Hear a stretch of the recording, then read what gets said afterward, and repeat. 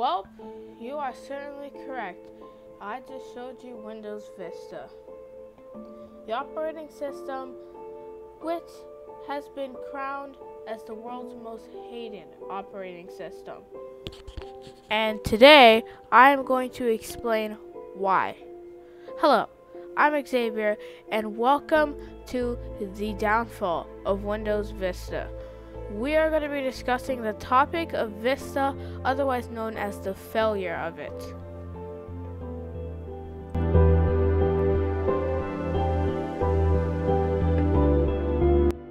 Most of you probably already know this, but we're going to go over it together anyway. Microsoft began work on Windows Vista, known at the time by its codename Longhorn. In May 2001, 5 months before the release of Windows XP, it was originally expected to ship in late 2003 as a minor step between XP and Blackcomb, which was planned to be the company's next major operating system release. Gradually, Longhorn assimilated many of the important new features and technologies slated for Blackcomb, resulting in the release date being pushed back several times in 3 years. Faced with ongoing delays and concerns about feature creep, Microsoft announced on August 27, 2004 that they had revised its plans. For this reason, Longhorn was reset to start work on componentizing Windows Server 2003 Service Pack 1 codebase and over time reincorporating the features that would be intended for an actual operating system release. However, some previously announced features such as WinFS were dropped or postponed, and a new software development methodology called the SDL was incorporated to address concerns with the security of the Windows codebase, which is programmed in C, C++, and assembly. Longhorn officially became known as Vista in 2005. By 2004, it became obvious to the Windows team at Microsoft that they were losing sight of what needed to be done to complete the next version of Windows and ship to customers. Internally, some Microsoft employees were describing to the Longhorn project as another Cairo or Cairo.net, referring to the Cairo development project that the company embarked on the first half of the 1990s, which never resulted in a shipping operating system. Microsoft was shocked in 2005 by Apple's release of OS X 10.4 Tiger. It offered only a limited subset of features planned for Longhorn, and in particular fast file searching and integrated graphics and sound processing, but appeared to have impressive reliability and performance compared to the contemporary Longhorn builds.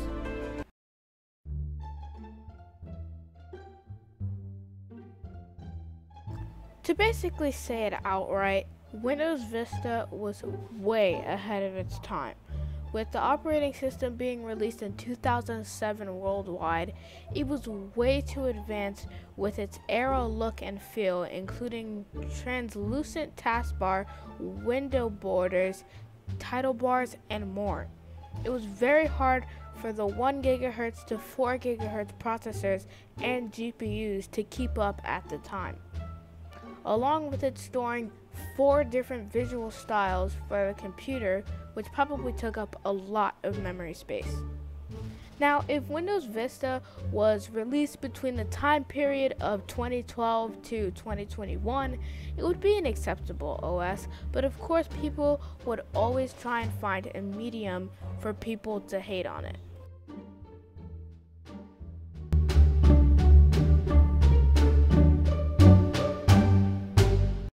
When Windows Vista was announced in 2005 at the Microsoft PDC Professional Developer Conference, a year later, the company Apple decided it was time to begin targeting Microsoft's Vista since they could get an advantage on them with that. Since it was technically copying 2006's OS X 10.4 Tiger, which we talked about earlier. Why am I saying that? Well, let's look at the typical screenshot of Tiger and what we've seen on the latest beta of Vista. Some similarities here. Let's look at Spotlight.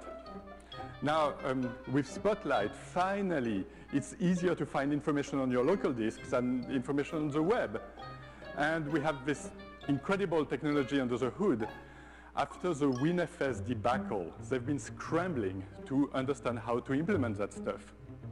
Now, in terms of UI, they did a major innovation. Instead of having the menu on the top right, they put it on the bottom left.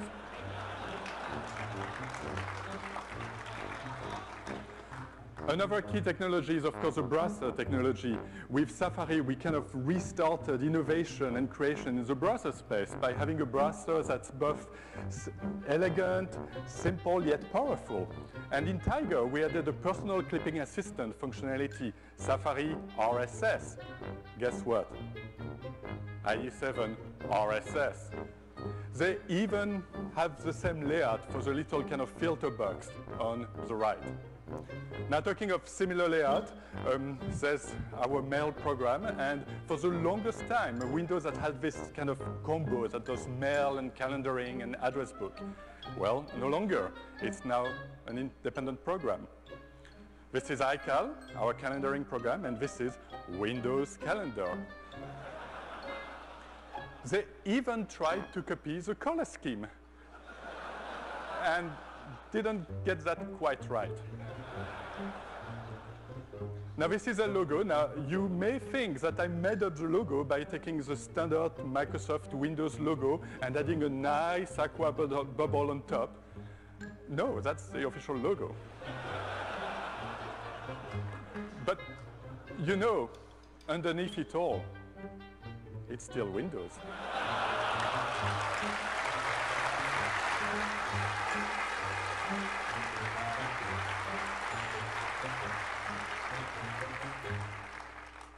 It still has the registry as its core. It's still DLL hell. And it has this well-loved feature that's called activation.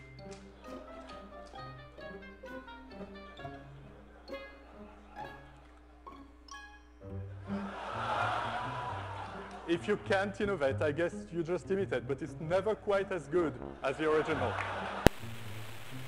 Yep, that happened live on stage. After those ads started, a lot of people started to switch to a Mac because it was easier to use, and people thought that everything Apple said and showed in their ads were true.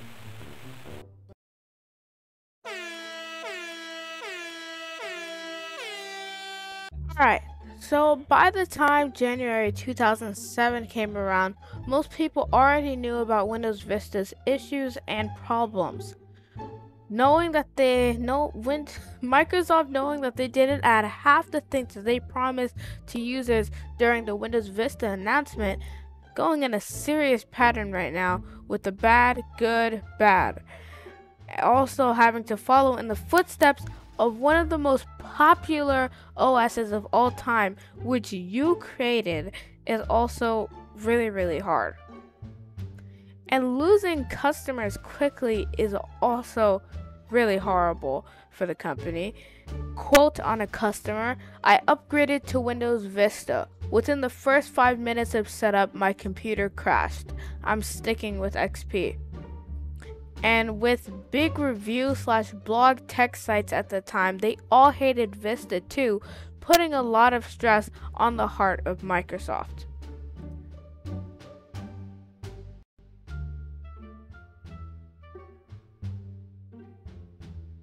So we have a lot to talk about right now, so let's get right into it.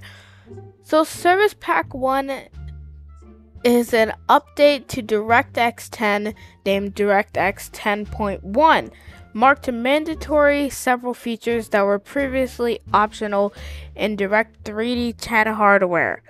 Graphic cards were required to support DirectX 10.1. Desktop search users were able to change the default desktop search program to one provided by a third party instead of the Microsoft desktop search program that comes with Vista. And desktop search programs will be able to seamlessly tie in their services into the operating system.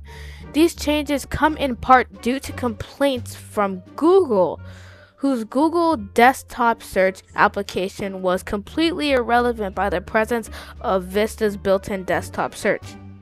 The initial deployment of the service pack caused a number of machines to continuously reboot, rendering the machines completely useless. This temporarily caused Microsoft to suspend automatic deployment of the service pack until the problem was fixed.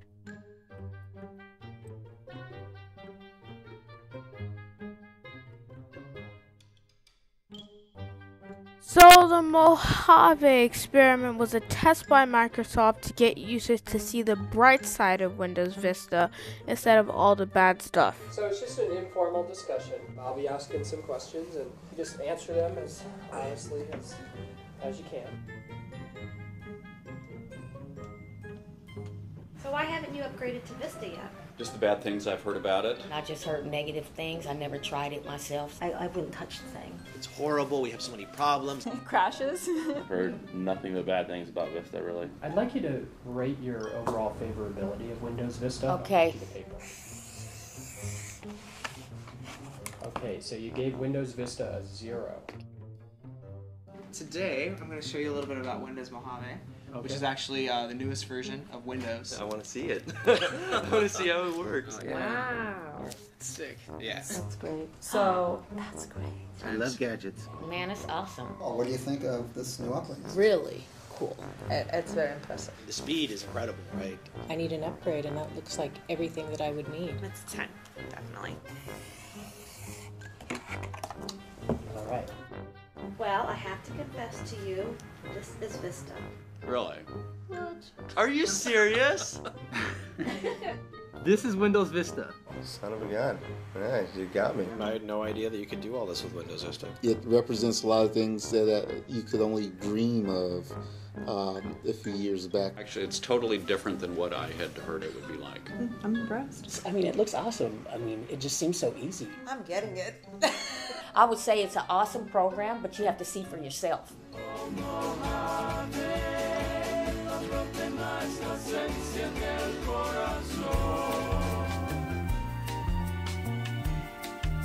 After watching that video for the first time, I realized that half the user base who doesn't like Windows Vista were only impacted by all the other people we talked about earlier in Mockery. That really sucks. People always told me not to be a follower but to be a leader.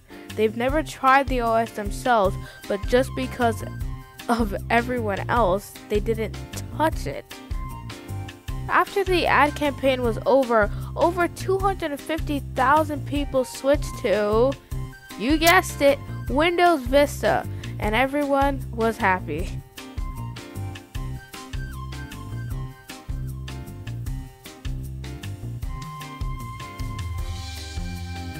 SP2 provided lots and lots of new content for daily users to enjoy. Even though Windows Vista has had lots of problems, people still work through it with Service Pack 2. Now I'm going to list some of the features that SP2 released.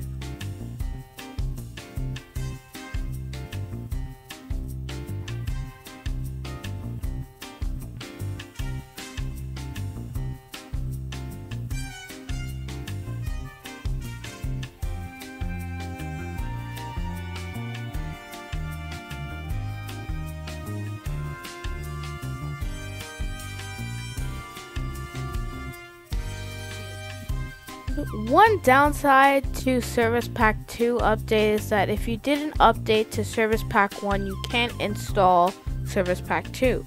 Meaning that if you want all these new features in an SP2, you would have had to sit through 2 whole updates to get those features.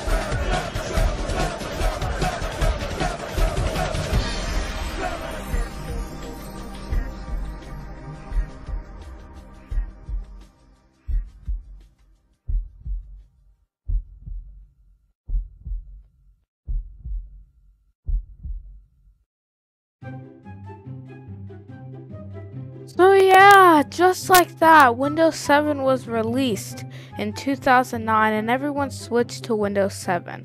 It had its issues every now and then, but it was more simplified and easier to use than Vista. And towards the end of its lifetime, it reportedly had the user base of roughly 330 million, with a successor having 400 million.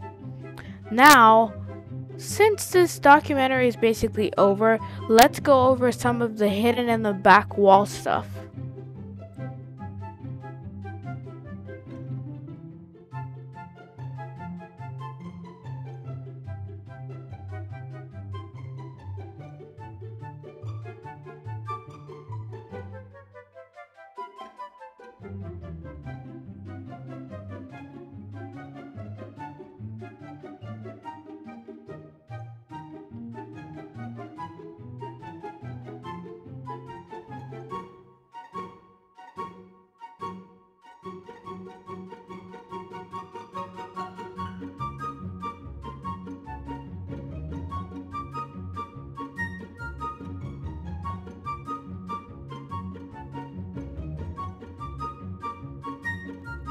Well, I hope you guys did all enjoy this documentary. It took me almost a whole 4 days to make this entire project. So I would really appreciate it if you left a like or even you subscribed, maybe even both. Anyways, goodbye. You can go ahead and click on any of the other screens on the video. You can go ahead and click on any of the other videos that are on the screen right now, or you can watch the rest of the credits. Everybody, that's gonna be it from me. I love you guys so much. See you later.